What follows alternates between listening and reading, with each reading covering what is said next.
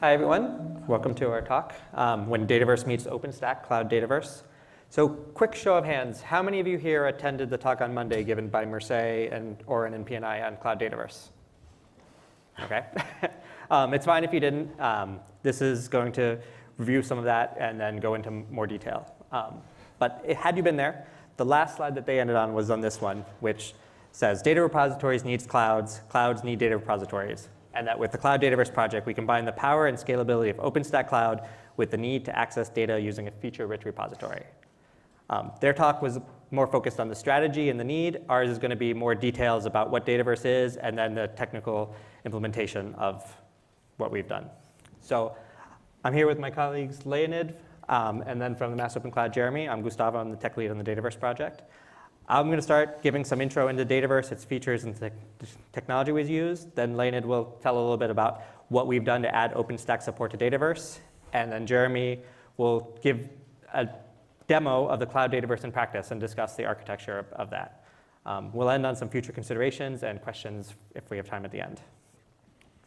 OK, so Dataverse is an open source platform to share and archive data. It's developed by us at IQSS at Harvard, and we've been working on it since about 2006. In the 10 years or so we've worked on it, we realized that there's lots of different people who want repositories for their data and have lots of different needs and use cases. So when we re-architected the project about 4 years ago, one of the things we made sure to do was to build support for lots of different types of users, lots of different types of data, and the different workflows that they all need. We've developed it with funding by IQSS, but we also get funding from grants, and we work in collaboration with a lot of different institutions, including, for example, in this case, the Mass Open Cloud at BU. Our core development team is 13, and it's developers, we have designers, we have UI, UX people, we have a metadata specialist, we have a curation manager, we have a project manager, and me as a tech lead. It's an open source project, and so with that, we developed the software ourselves, and we run one of the installations, but there are 22, actually, this map is a little outdated. There are now 23. We got a new installation in Indonesia last week who are running the software and versions of the software. In addition, besides having the community to use the software, we also have a lot of code contributions from outside our core team. So up to now, I think we've had about 38 code contributors.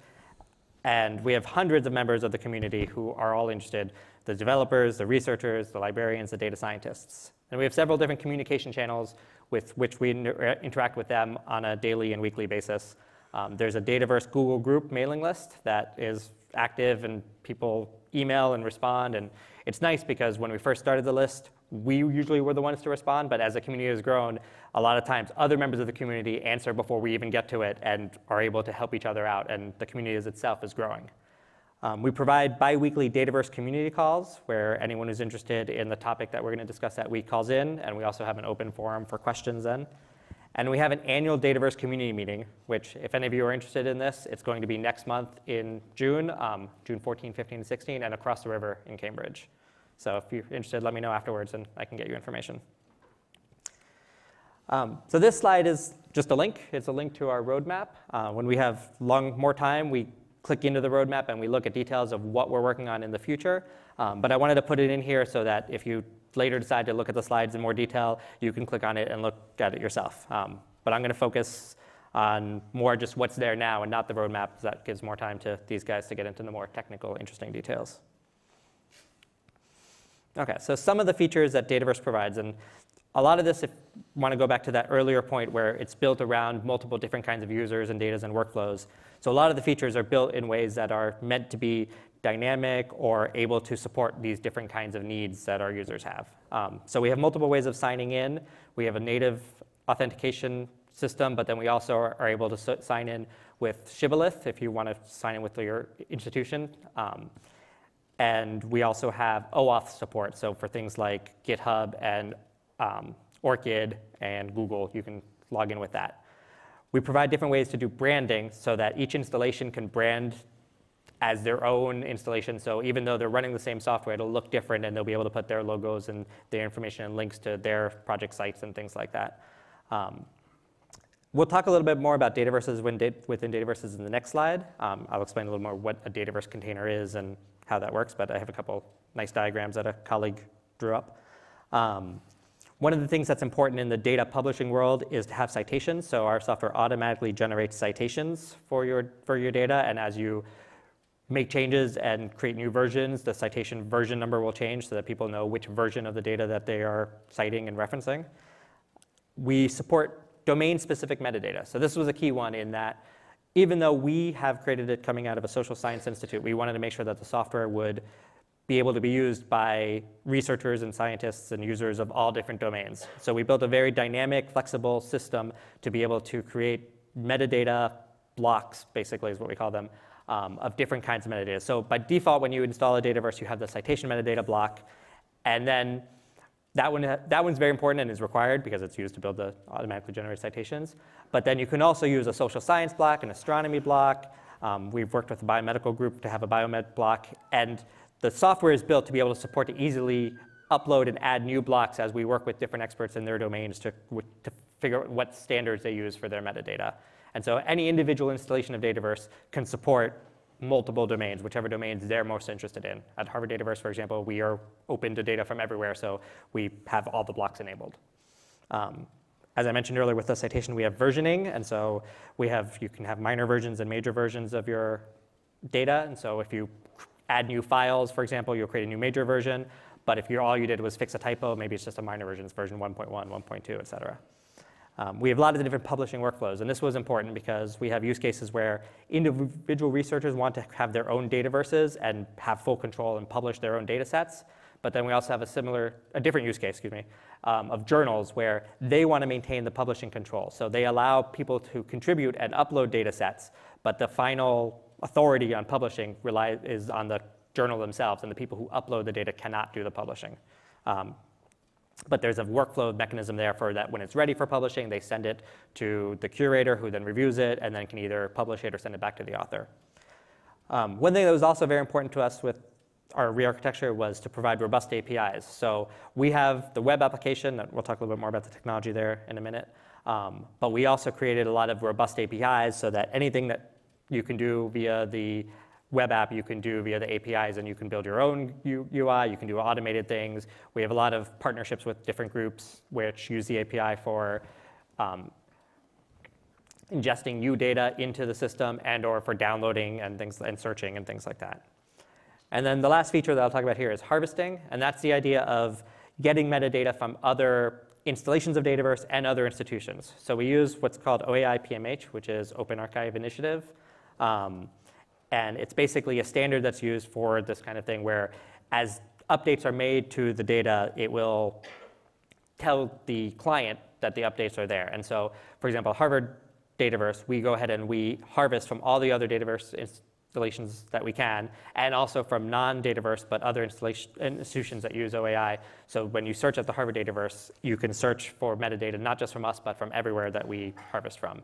And other of the installations are doing the same thing. There's one of our partners in Odom also does a lot of harvesting of everything. And so it just makes the data much more discoverable because you don't have to go specifically to the place that's hosted to find it. Okay, so this is the schematic I was talking about. So a Dataverse you can think of basically as a container. And one of the things we realized is that to be able to model the different types of institutions and researchers, we needed to be able to be flexible and have containers within containers. So a Dataverse originally was created to hold data sets, but now we modified it to also hold dataverses. So Dataverse can contain multiple dataverses, each of which could contain other dataverses, and then all of those levels can contain different data sets. And the idea is, if you're an individual researcher, for example, maybe you have your Dataverse and you have your 5, 10, 15 data sets in there. But if you're an institution, maybe you create one high-level Dataverse, and then below it you create individual Dataverses for the researchers and things like that. Again, using our installation, because that's the one I know best, at Harvard, we have a high-level Harvard Dataverse, and then within there we have different Dataverses for all the different institutions that want to put their data on Harvard, and then within those Dataverses, they might have more control and create some sub-Dataverses or just upload their data sets directly.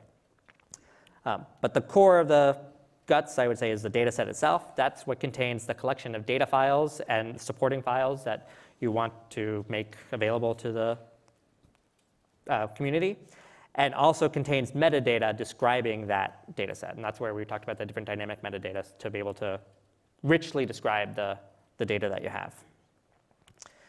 Okay, so this is our technical stack. Basically, being open source, we use open source products.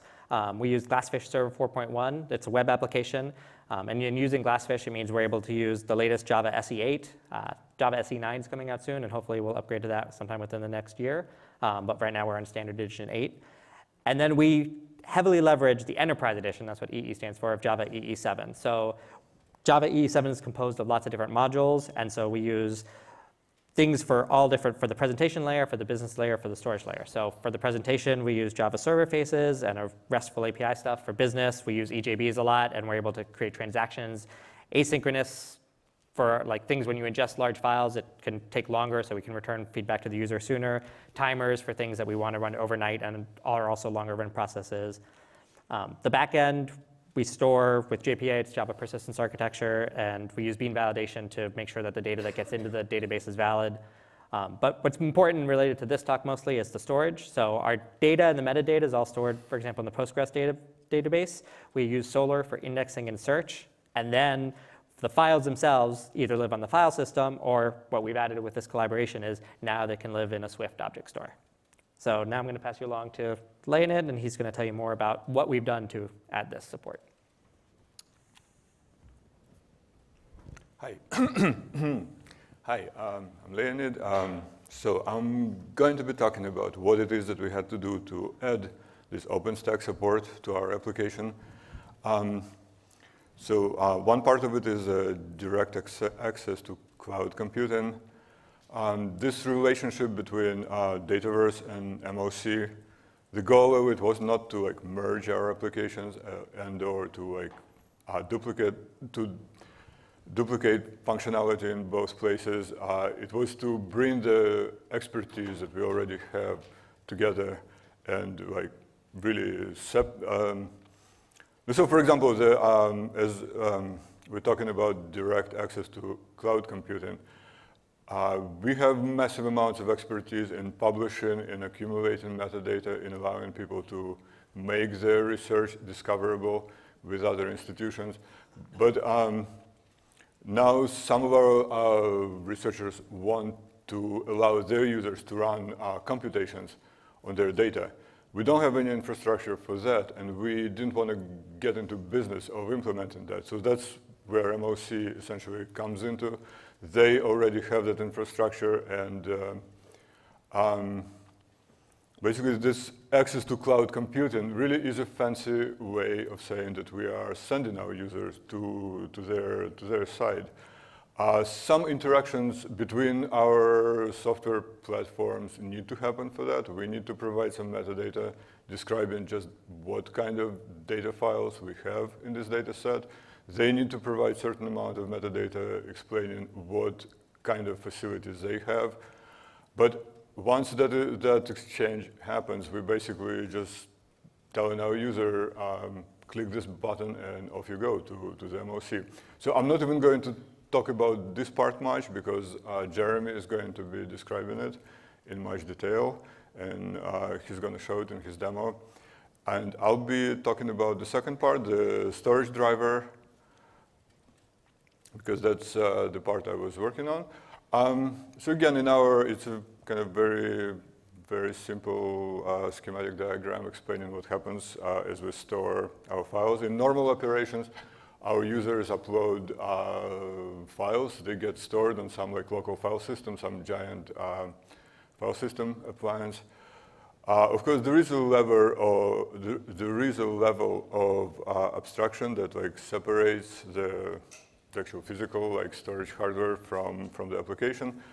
And there are some drivers that implement that storage. And a certain amount of metadata about each file is stored in a database that basically tells the application that tells the data file reader and writer layer like what driver needs to be used to access a certain file. So we provide our like normal standard default file system storage driver. There is a read-only storage driver for accessing files on remote HTTP servers. So basically, we had to add another driver that provides read-write access to Swift storage.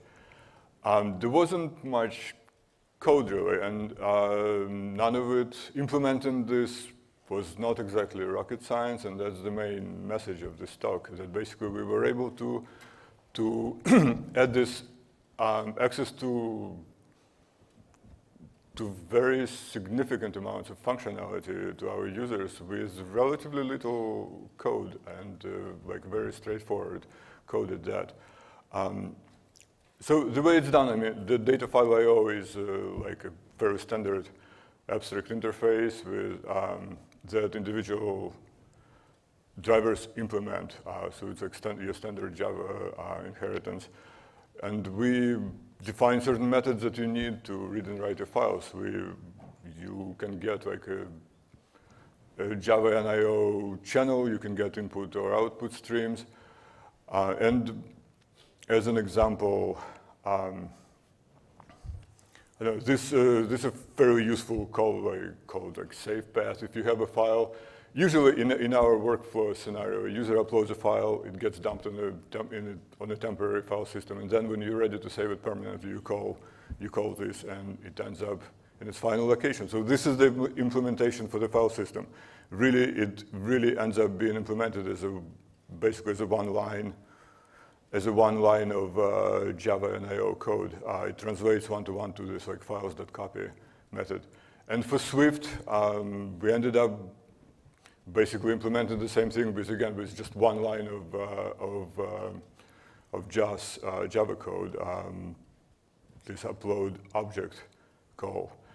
So again, it's really it's similarly straightforward pretty much throughout that added Swift storage implementation. And again, just to illustrate it, like to our users, going to our interface, looking at files, it's totally transparent. One of these files happens to be stored on the local file system, the other one on Swift. They both look the same to our users. But the database that stores the metadata, like describing these files, just happens to mention the actual physical location of the file, and that's enough for the storage layer to know where to look for the file.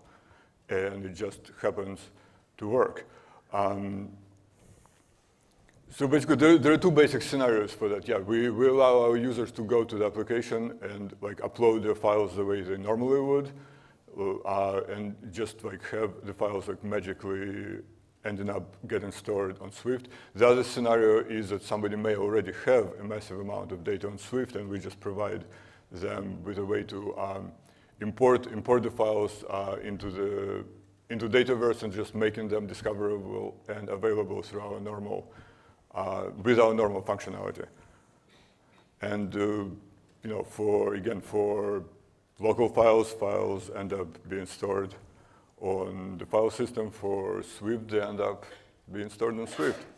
And with some, like in this, I'm really just showing the directory listings right now. It's not particularly exciting, but it shows, among other things, that for certain files, we generate like additional real-time permutations that we call like derivative files. So for an image file, we'll generate automatically a few thumbnails in different sizes. So again, like for a file stored on the cloud, these thumbnails just like were magically generated and stored there. And it just works transparently without any interactions with the user. And on this note, I'm passing this to Jeremy, who will talk about the MOC side of this collaboration. Thank you. Thank you, Leonid. So now I'm going to be talking about Cloud Dataverse in practice. In particular, the consequences and benefits of the changes we've made to Dataverse to become Cloud Dataverse. And to illustrate these points, I'll be referencing the pilot implementation of Cloud Dataverse at the Mass Open Cloud. So this is the architecture that we've inherited. So you'll notice right away that it's not particularly helpful to users who want to actually analyze the data in Dataverse using compute. So whenever you see those blue arrows, that represents the transfer of data sets. So in this case, with the existing Dataverse architecture, the datasets have to go over the internet first before you can analyze them using compute. So this isn't very overtly pleasant, and there's definitely not much incentivization for analysis, and really, it's not too convenient. So one sort of intermediate step we can take to improve this a little is at least if we swap out a traditional file system for object store, we can at least store some larger objects. But what follows from this is now, essentially now the compute platform can now access the datasets stored in Dataverse directly. So now already the workflow is much more simple and convenient, and we're starting to see some incentivization. So right now, at this point, the architecture that you see is probably suitable just for smaller data sets. You could imagine a user spinning up a single VM, and then they could use a programming language like R or a Python library like scikit-learn to analyze data sets. Probably not too big, but at least it's convenient for them to get started. Luckily, though, since we were using OpenStack, it was easy enough to integrate a big data analytics platform as well through the use of OpenStack Sahara. So if you're not familiar with Sahara, it's basically a component of OpenStack that offers big data cluster provisioning. And this allows users to run big data applications using Hadoop, Spark, Pig, Hive, and Storm. In particular, Hadoop, Spark, and Pig were of particular interest to us because they offer the tightest integration with the Swift object store. Sahara also offers a simple abstraction for job submission, so we didn't want to have to force our users to be messing around with the command line just to do their analytics work. And as I mentioned, with the applications launched by Sahara, the Swift integration for job input and output works right out of the box. So it was definitely important to introduce this extra layer or service in our architecture, since the convenience and locality that we've been stressing is very important at this scale, especially when you're talking about really terabytes or theoretically petabytes of data. So growing out of that same idea of trying to scale this solution, when you're dealing, like I said, with terabytes, it helps to have essentially a centralized storage solution. So if you think about it, if everyone's trying to access the same thing, why should they have to copy the whole thing in its entirety before they do their work? And this is especially a useful notion when you compare it to the sort of more traditional approach with HDFS, where the user is responsible for copying all the data into their compute environment first. Especially with that approach, the user will probably want to persist their compute environment between job executions, which is a big burden to the user and will probably end up costing them money. But with a centralized storage solution, now the user can take advantage of transient compute, transient data processing clusters.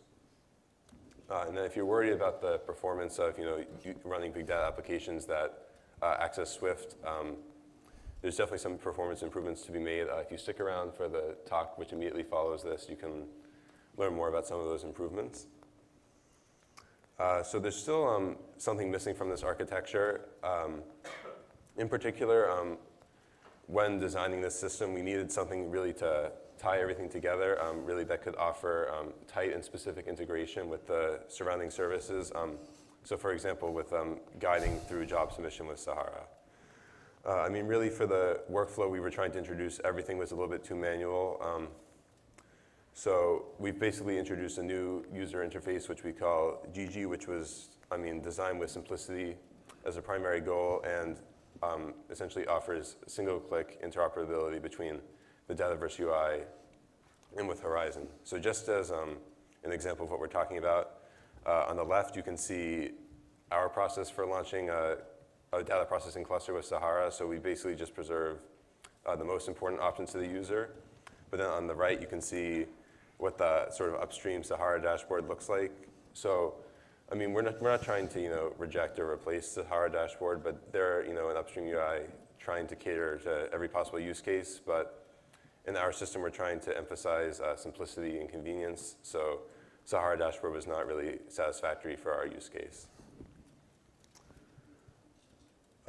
So it is worth noting that this final component, GG, which we've introduced, is an entirely optional piece of the Cloud Dataverse ecosystem, and it's certainly not the only solution for this use case.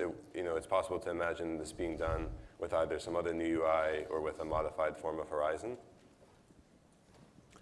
Right, so at this point, you can see we're going to go through a quick demo of everything that we've discussed in action. So this is the Dataverse UI, and so from here you can browse datasets. If you click on one, you should be able to see the files in that dataset and some citation and other publication info along with the description. So you can see right off the bat, you can just, we provide the container name, so if you have the ability to just access that directly, you can go right into that. Otherwise, the compute button will redirect you to GG and help you with getting set up with Sahara. And then if you click on one of the files, again, you can see the compute button. And if you scroll down, we do preserve the original functionality by the original Dataverse project, which is just the direct download. So you can still do that with this new project as well. Finally, if you do click the compute button, you'll be redirected to GG. And so from here, you can immediately launch a new cluster, or if you already have one, you can just use that.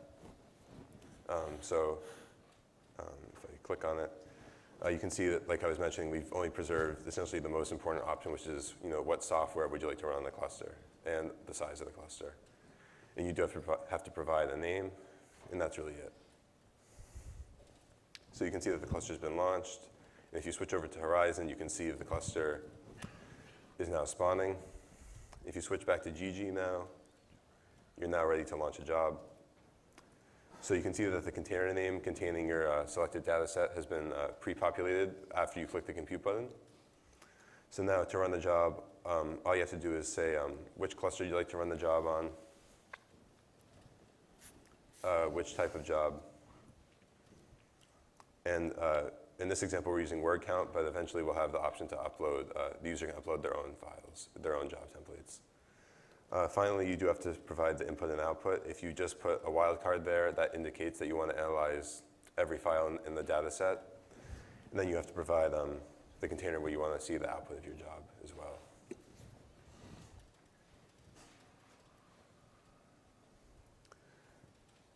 So you can see now that the job has been successfully submitted. And then if we go back to Horizon, you can see that now, first the job will be pending, and then it should switch to running pretty quick. And then you can observe the status of the job from the Spark Master UI. You can see if I refresh, now the application is now listed under running applications. And it's a pretty small data set, so pretty soon you can see the output in the container that you specified. And you can see the job completed successfully, and then you can download your results. So some future considerations for this project, we'd like to implement a metadata system so you can know which files are actually computable. We've observed a lot of people who publish data sets on a platform like Dataverse often have things that aren't designed to be consumed by the compute engine, so like things like a PDF report or even just sample outputs of previous analytic work. We're also looking towards better container permissions. Part of the goal, especially if you came to the talk on Monday, is that we're trying to move beyond just simple public data sets. I mean, not every researcher wants to just have total, unrestricted access to what they're working on. We're also looking towards a common identity provider between Dataverse and OpenStack, so your Dataverse account can be your OpenStack account. And this will, it'll make everything more seamless and just help tie everything together. We're also investigating the ability to share your job binaries or other analytic scripts, paired with a data set directly. So, for example, if you wanted to replicate the results of a paper, you could just jump right into that in your compute environment immediately. And then on that same note, we're looking into providing a similar workflow that we have for big data that can work for smaller data sets. So like that was the idea with the smaller VM running something like R or scikit-learn. And then finally, we have this sort of more novel idea of a shopping cart when you're browsing the data sets. So you could imagine if you have a very popular Dataverse with lots of data sets published, you could actually choose to analyze content from multiple data sets. So that's something we're thinking about in the future. At this point, if you have any questions, feel free to come up, use the microphone. We're happy to answer anything.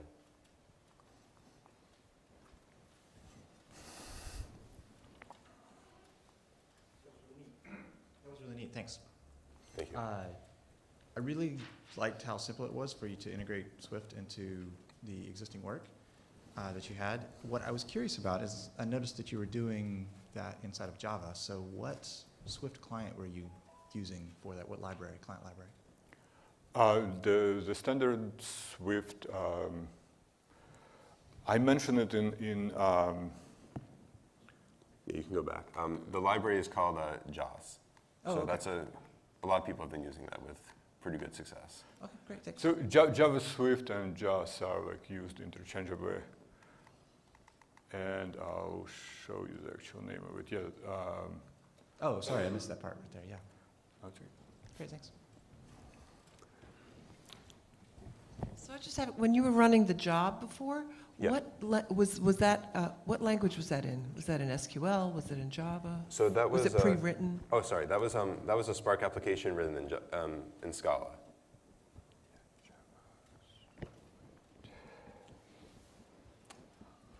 Any more questions? Anything else I can clarify? We have plenty of time. Oh, sometime.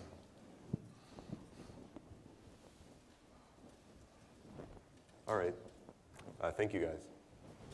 Thank you.